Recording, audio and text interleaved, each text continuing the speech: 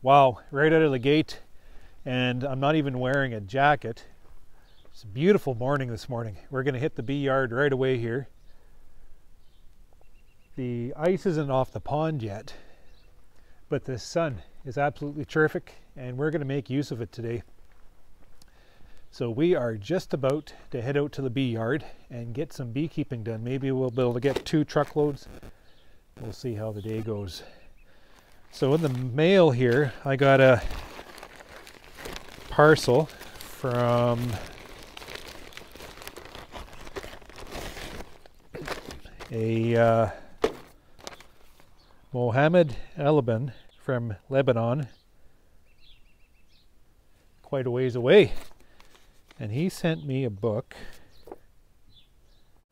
that he put together here. He wanted me to take a look at it on all the types of pollen in the world, and just absolutely brilliant. He's got every single type of pollen where you'd look at it from underneath the microscope and be able to identify it, and whereabouts the pollens come from different areas in the world. And just exactly, I think he tapped into a conversation we were having on Facebook where somebody was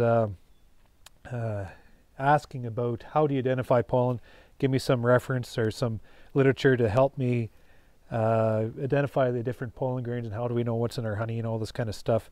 So this guy tapped into that conversation and he said, well, here's a book that I published, and that is very much appreciated. So thank you, Mohammed, and I appreciate the gift.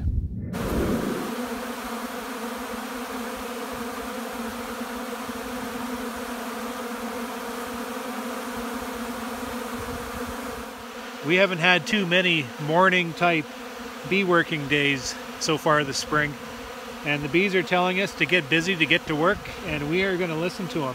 We've dropped 20 bags so far within the yards, and they're just about done, those 20 bags.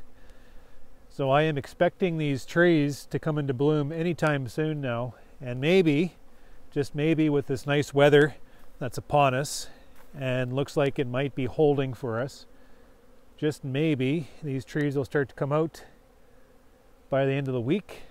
I hope, because we could sure use some natural pollen coming into these colonies, and we could sure use some warmth to be able to allow these clusters to expand a little bit and, you know, just get some development going on here. It's kind of textbook. The bees coming out of the shed, they come out of winter, you set them down, you want them to be able to flip that nest into that springtime nest with vigor and with girth, so they can, you know, flip that winter nest out and go instantly into expansion mode. But we've been terribly staggered by just that cold weather. We set them out, we had the opportunity to target these hives for food stores. You know, they had 3 or 4 good days to relieve themselves and just initiate that development. Then we were just hammered with cold weather, which kind of set these colonies back in their heels a little bit, so that flip over from that winter nest into spring wasn't as fluid as it should have been. The larger colonies, you know, they'll be able to maintain themselves, just basically maintenance. But the smaller colonies, I don't know, it kind of set them back a little bit. So I think we're going to have to do a little bit of extra work just to be able to revive the smaller ones.